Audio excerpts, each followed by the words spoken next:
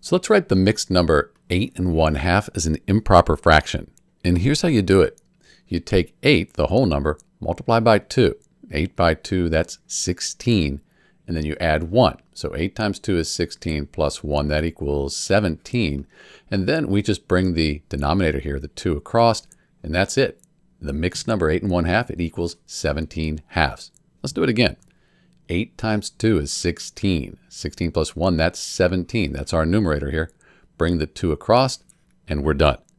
We can also check our work here because 2 goes into 17. 2 times 8, that's 16, and 1 left over there. So we just put it here, bring the 2 across, and 8 1/2 is what we started with. So we know we did this correctly.